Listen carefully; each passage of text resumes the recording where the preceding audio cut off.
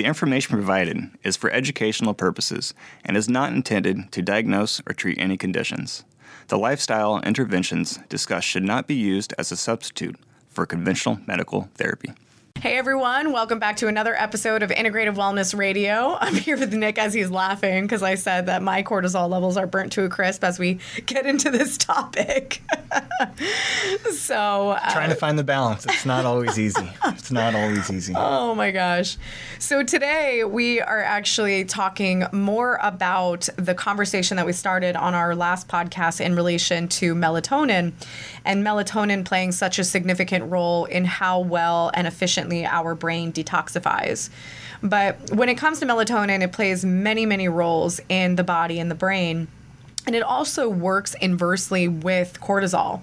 So a lot of this comes back to our sleep and wake cycles. So the reason why we find this to be really important is because melatonin is known for sleep, but it is not well known as being the master detoxifier for the brain, but also one of the ultimate antioxidants of the entire body. So a lot of people, especially that are familiar with this world, they hear about glutathione, and they think glutathione is, the best detoxifier of the body. And it is a good detoxifier, but melatonin is actually better. More powerful. Yeah. So not always better at the right time. I will make the disclaimer now please listen to the whole podcast, because if you take away a couple tidbits and you go, ooh, melatonin, great detoxifier, and then you go take high doses of it, you will make yourself quite sick.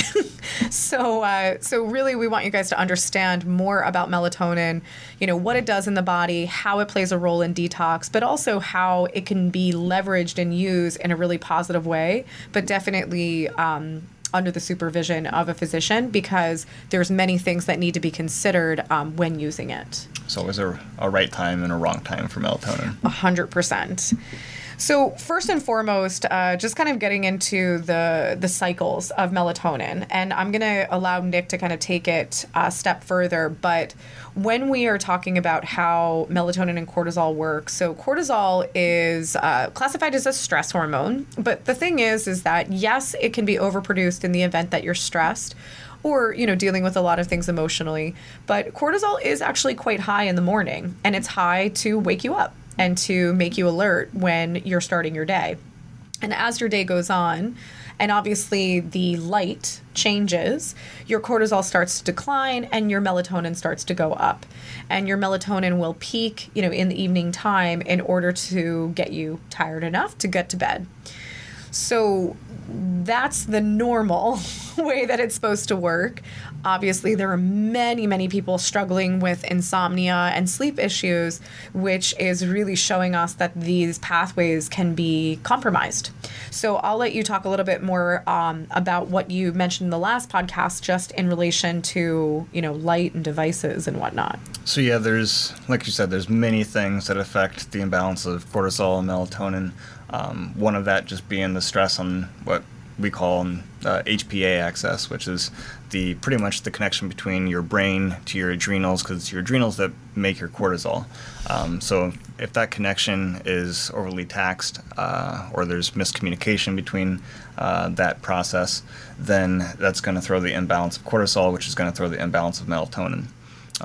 Maybe we'll get a little deeper into that later in the podcast, but for the most part, we want to, first things first, focus on just making sure that your brain can produce the proper amount of melatonin and help you get to sleep and help the brain detox.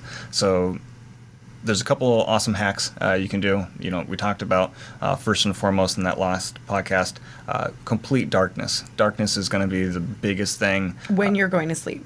When you're going to sleep, even before, because you don't have to be in complete darkness before, but what they found is a lot of times through, whether it's being on a computer, an iPad, TV, it's really out of those things, part of the spectrum of blue light, which is really the strongest negative aspect affecting the pineal gland, because in that, it's really just, it shuts down that production of melatonin altogether. So if somebody has blue light blocking glasses. That's better.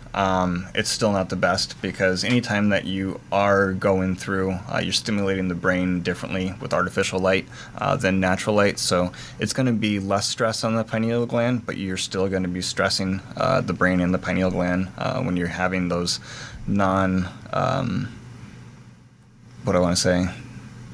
more synthetic light coming into the brain through the eyes. So speaking of that, I'm actually curious on your thoughts with fluorescent people that work in fluorescent lights all day. It's the worst. There's actually a lot more research coming out. They call them full spectrum lights. It's really a false advertisement because there's really no lights that are full spectrum, but they do give some of the benefits of each spectrum. So the Roy G. Biv, red, orange, yellow, blue, indigo, violet. So there's lights out there that will give each property and those wavelengths, but not the entire spectrum of light. But when you look why that is beneficial, because each spectrum of light, getting on a tangent here, but each spectrum of light affects the body differently, and it affects different components of the body differently. As well, especially when you look at the energetic aspect of the body. So you're saying the full spectrum lights would be beneficial? Yep. 100%. Oh, okay. Yeah. And these are things that people can see. This is what's funny. We're married, and this is how different our brains are. But no, you can go. So this would be. They sell them on Amazon, and you can replace pretty much the majority of lights. Okay. So when someone is in, say, the fluorescent lights because it's their job and, they're kind of bound to that all day, during lunch, get outside, Yeah. get some sunshine. But this is obviously playing a very significant role in elevating the cortisol and then elevating that to the point that they're probably not going to produce the melatonin efficiently when they're supposed to be going to bed. Yes, and that's if you can get outside, that is going to help because it's going to break that up and you're going to be getting the true full spectrum from the sun. Also, one of the best things you can do with that is actually grounding. So if you can be barefoot on the ground, grass is best. Grass is second best. The ocean is literally the best. But with that, that's going to give you that connection to the earth. Why that's so important is the earth resonates at Schumann resonance. It's called 7.8 hertz. And that will also help kind of reset that whole axis as well. And there's some studies, they're doing more research now, but that it's actually creating, it's increasing the health of the red blood cells, more oxygenation, more hemoglobin in it, which is pretty cool as well. So grounding can be an awesome reset, and it's free. I love free, cheap things. So this little side tangent with all the light aspect, but any light does, it's going to pretty much stop that. Artificial light. Artificial light is going to stop that melatonin production. So while you're sleeping, set your bedroom as a little sanctuary where you don't have any lights, no night lights, nothing, complete darkness. If you need to get blackout curtains, definitely do that. It's going to be definitely worth the extra little cost. Well, it's just as you're even talking, it's just thinking about the reality, or I would say the reality for most people is that most people are working in, corporate buildings, and they're working in offices with artificial light. They're working on computers and other types of devices. Some people are so busy, through their day that they're not even getting outside. They're barely eating a real meal. And then they're getting home and they're so mentally fried that they're probably having a glass of wine, and then they're trying to kind of numb themselves by putting on TV so they can forget about their day, let alone if, they got a crappy email or ran into some type of situation through that day. So if it was one glass of wine and it was French, Italian, somewhere besides, that's actually beneficial because one glass will actually create vasodilation, so more blood flow and nutrients to the brain. 2 glasses or more, the opposite, constriction happens. So that's actually not a bad thing, and it also energetically will ramp up the liver, so it will actually help the liver produce or function better at that. a side tidbit. So if you are one of those workers that you so can't... you just confused people because so let me clarify for Nick. So when you have a glass of wine and it has the vasodilation, but what he's talking about with the liver is, I know everybody hears about alcohol and they think, obviously alcohol is negative for your liver, but when you have that glass of wine and it kind of calms down that fight or flight or sympathetic, stress response, you can actually mobilize like negative energy out of the liver, because your liver actually tends to hold on to anger, resentment. So if you had a bad day and you're grabbing for that glass of wine, sometimes it's an intuitive thing for your body to help you. Only one. But I wanted to jump back to that like corporate job, or if you're inside underneath a flush lights, you're not getting. One of the best things that you can do, a little hack is, whether it's a tennis ball or something, have that underneath your desk, take your shoes off and roll that around. So underneath the body, like let's say this is your foot. If you're listening to this, I guess I'll try to paint a good picture, but underneath your foot on the pretty much like the highest aspect of your arch is the meridian for your kidney, your K1. So with that, your adrenals sit on top of the kidneys. Kidneys in Chinese medicine is your life force. So one of the things you can do is just rub your foot on that ball to stimulate that meridian point. It's going to be like acupressure.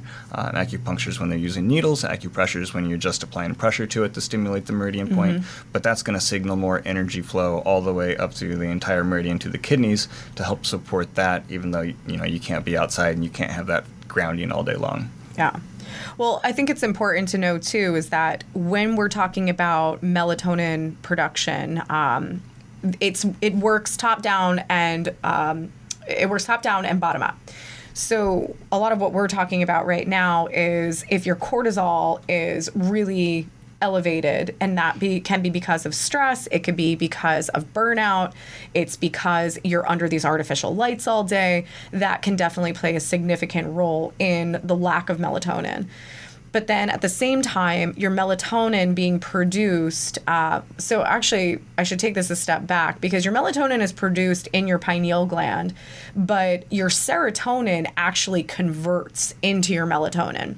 So having lack of serotonin, especially because you have a lot of gastrointestinal issues, can be a huge part of why you don't have adequate amounts of melatonin. Secondary to that is that if your pineal gland is extremely stressed because of toxicity, which we're going to elaborate on, that can also play a role in your melatonin production. So a lot of people don't always know that serotonin converts into melatonin. But that's one of the reasons why the supplement 5-HTP is geared towards sleep problems, because 5-HTP converts into serotonin, and then that is hopefully going to convert into melatonin. So with that being said, is a huge portion of your serotonin is actually made in your gastrointestinal system. So an unmanaged gut issue can very much be an unmanaged brain issue and sleep issue. So that 100% needs to be evaluated. But if you have a sleep problem, a lot of times you're going to a neurologist. If you have a gut problem, you're going to a gastroenterologist. And nobody is talking to each other or necessarily piecing the puzzle together.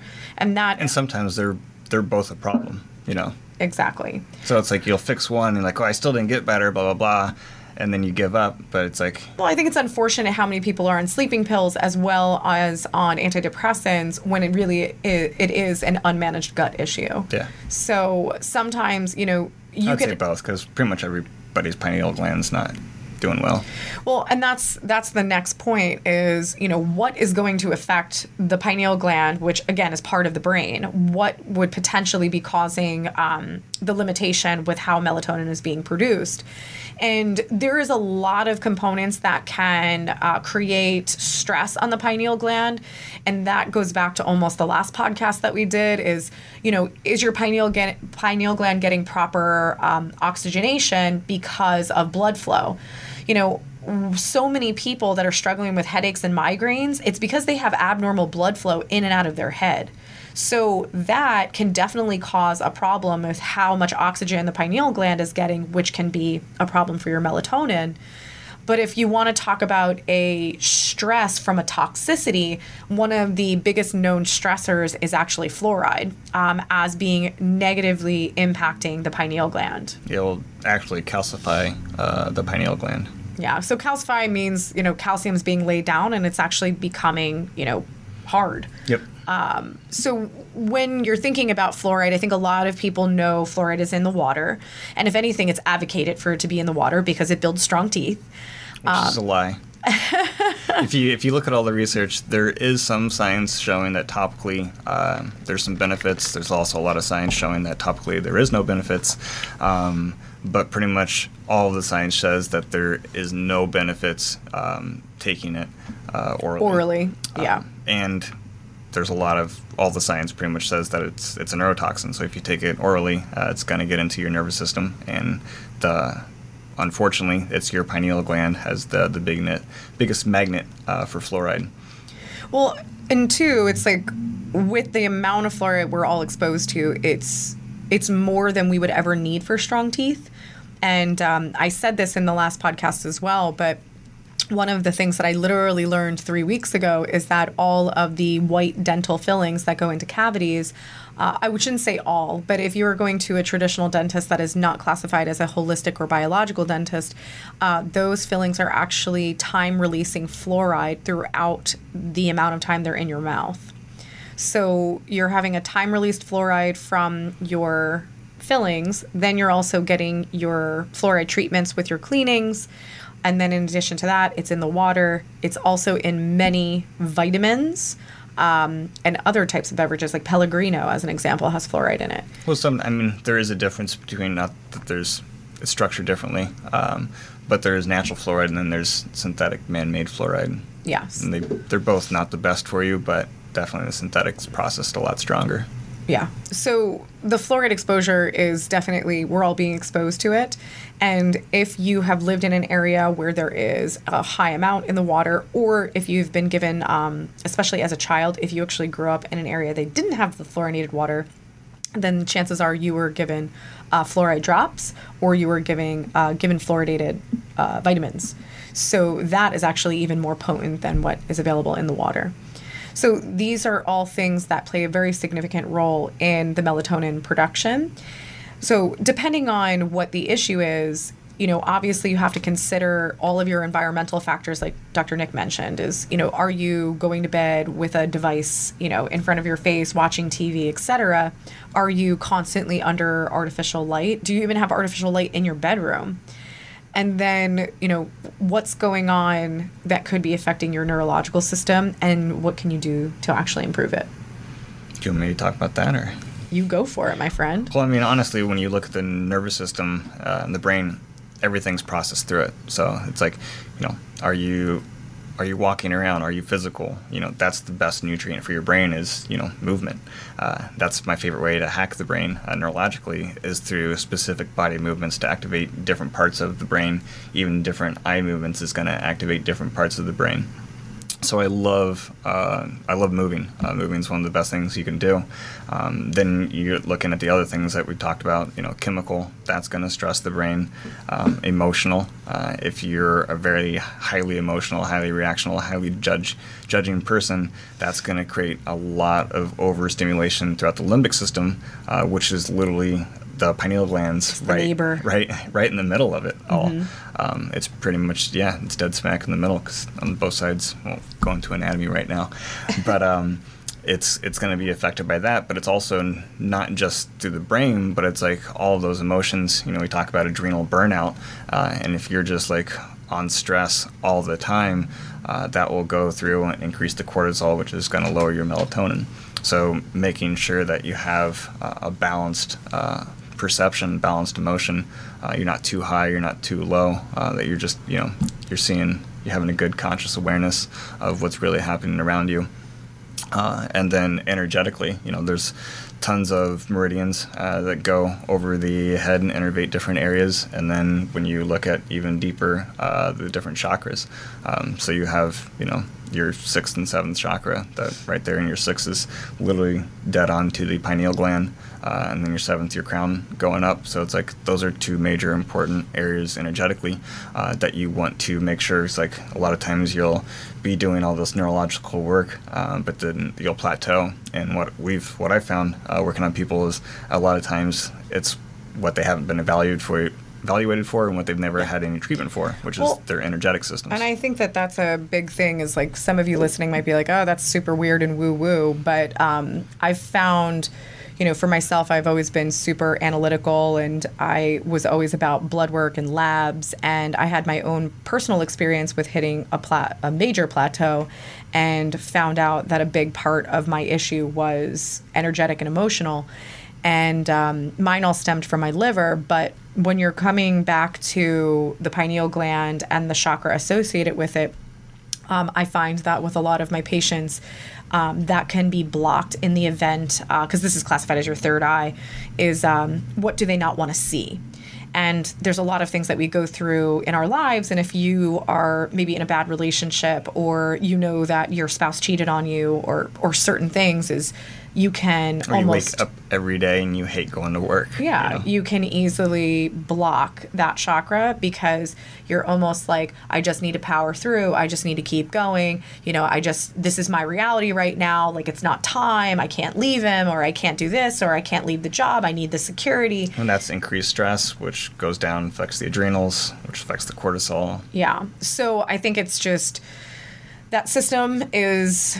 It's a system. There is energy channels in our body the same as there is blood flow and everything else. So it's very important that is considered when... it's been around just about 2,000 plus years. So yeah. I think it's... Well, and even in this holistic medicine world, we talk about how traditional medicine and conventional medicine is so segregated, your cardiologist, gastroenterologist, neurologist.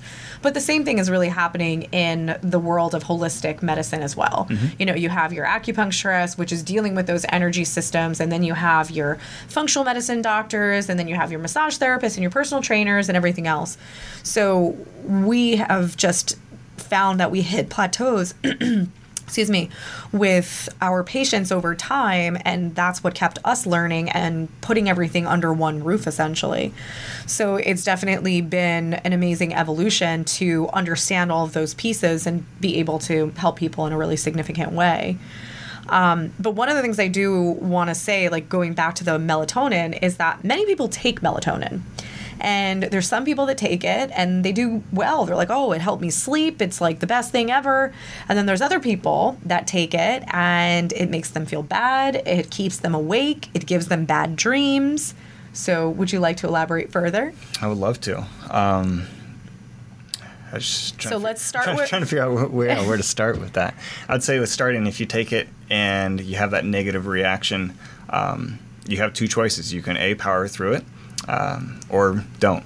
Because if you do have that, it's because your brain's detoxing. So you're having a reaction to your brain actually going through that detox process. And really the reaction is that it's not detoxing properly. Mm-hmm. And when it's not detoxing properly, that creates more inflammation. And then you're going to have either really bad sleep, no sleep, or some really crazy dreams because it's messing with all that information. Well, like you said before, talk about balance. So back in the day, I guess it's like almost 10 years ago now, when we first started practicing, which we obviously didn't know then what we know now, do you remember how we would drive home, but we had one car, so we drove together, and we only drove maybe 15 minutes to get home, and I would get into the car and pass out so hard that I would be dreaming, and Nick would have to like shake me to wake me up. Sometimes I would mess with her and I would just like go in the house and leave her in the car.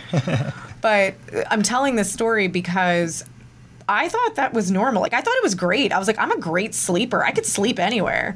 And then I ended up doing neurological testing, and I did a neurotransmitter test, which tested melatonin. And I remember my melatonin was through the roof. And I remember being confused about it. And I was like, what is this? What does this mean? Like, this is really bizarre. And I was like, well, clearly this is why I'm sleeping the way that I am, and, maybe having like a low-grade narcolepsy, essentially.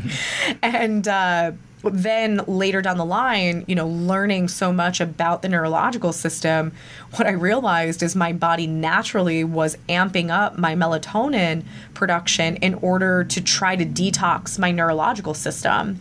And it was because other testing that I did actually revealed I had very, very significant mercury toxicity. So that, obviously it's very difficult to test. Is it actually in my brain or affecting my brain? But it clearly was. So my body, being smart, intuitively was like, let's raise the melatonin to try to detox our neurological system. But then obviously it was creating, this side effect of being able to sleep anywhere and, to kind of fall in that deep sleep, which I clearly thought was a great thing. And then when my body started to get better and correct, I was like, oh, so I guess that wasn't really that normal. Not so much. Yeah. So it's definitely interesting across the board of what it looks like when your brain is dealing with toxicity and how the melatonin can affect you. So for Nick and I, we have actually embarked... Can I talk some more about the orally first? Yeah, go ahead. Okay, cool. So when you're taking it, so if you don't get a bad reaction, it actually helps you sleep. Awesome. It's going to help you sleep, but you don't want to be dependent on it, because anytime you do take something for a long time, it weakens the actual structure in the system to do it itself. So melatonin is not something you want to do a long time at all. And what I've found clinically getting better results is actually almost like microdosing with it, because you're really you're giving the body a little taste and say, hey, here I am, produce more. So it's actually, you're giving the body a little bit of support, but also a little bit of a challenge to naturally produce more melatonin itself. Wouldn't you say this microdosing concept, though, is better for a person who maybe they suffered with a pretty significant gastrointestinal issue, which compromised their serotonin, and maybe they've worked on their gut and now they're trying to correct their melatonin? The microdosing would be good. If they've corrected it, because, honest to God, most people that take it, it's barely going to get to their brain because their stomach's not functioning properly. Yeah, because when it comes to the other side of it, if you're resonating with the symptoms of brain toxicity, that's kind of a completely different ball game of how to work with the system. Right. And then literally orally is probably my least favorite way of taking melatonin anyways. There's just a lot more intelligent ways to take it so it affects the body. It's struggling for how much I want to say on the podcast, because I don't want somebody just run out and Google and purchase some things and then have some really bad side effects. But just looking at the science of the body, the two best ways to actually take melatonin is transdermal, so you're putting it on your skin, letting it soak in, or rectally, so doing it as a suppository. So I would, unless you've done your due diligence and you've done a lot of work and you're working with somebody that knows what they're doing, absolutely do not do a suppository, because that's really strong and really powerful. Yeah. Because it goes in and it goes right to your, doesn't have to go through the stomach, doesn't have to be digested, it's going to go right in your bloodstream. Yeah. And it's really strong, and it can create a lot of problems if you're not doing all the other detoxing benefits with it. You literally have to support every system, or you're not going to be a happy camper. Well, that was the conversation that we had as we've gone through our own personal melatonin detox, and we said, we had definitely some side effects, but, we said we really can't recommend this to people that have not done any type of work on themselves in the past, because it's not where you want to start. Yeah, we've been on a health journey for 8-9 years now, and we still had to be really, really strategic for ourselves, because when we started with the transdermal high dose melatonin, and that created some really interesting symptoms. It was almost like an emotional detox for myself, at least.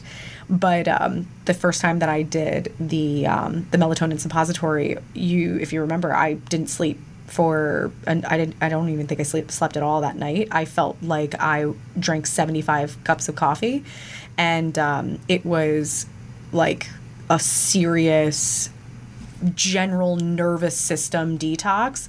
And then Nick just looks at me and he's like, your nervous system sucks. I'm like, thank you for that. So considering how much, work I've done on myself, infrared saunas, foot baths, supplements, detoxes, etc., this was still, creating definitely some side effects in my system. Obviously the benefits are huge once you get past the difficult part. But, the point of this podcast is to have you guys really understand, like, if you have been a person struggling with your sleep and you've, been struggling with burnout and you started to take melatonin, now it's stopped working, and you've been on Ambien and you've been on, all of these different protocols to correct your sleep. Like, this is something to bring to your awareness that you could be dealing with a massive melatonin issue because of toxicity in the brain. And there are amazing protocols out there, but you definitely need to work with a physician in order to make sure you're doing it correctly. Because when we're talking about high dose melatonin, melatonin, when people take it orally, is 1 milligram, 2 milligrams, like 3 at max. We're talking 200 to 400 milligrams. Like, it is a completely different ball game when we're doing that level. So this is definitely something that has extreme benefit, but you might need to support your gut going through the process. You might need to do lymphatic detox going through the process. You might need to be taking other supplements that are complementing the detox. There's a lot of strategy that goes into it. Yes, lots of strategy. So for those of you that are really resonating with this podcast and you're like, wow, this really sounds like me, and I've been struggling with my sleep for a really long time, and I really feel like I'm scared for my neurological system, and I do feel very foggy, especially being young, and I'm nervous about having more significant neurological decline, hop on a strategy call with our client care team and learn a little bit more about the testing that we do, because we always do testing to dictate, are you even a candidate for the melatonin detox? Because, everybody starts somewhere, and you might not be a candidate for it right away, but you might be able to do other preliminary things to start correcting these pathways as well. And it's not just we've both seen awesome results with it, and the more severe aspect of neurological disorders too, because sometimes you got to bring out the big guns for those to really cross that threshold, to be able to kind of get them back in, the game, needless to say. So it can be 100%. Utilized in so many different ways when done correctly. 100%.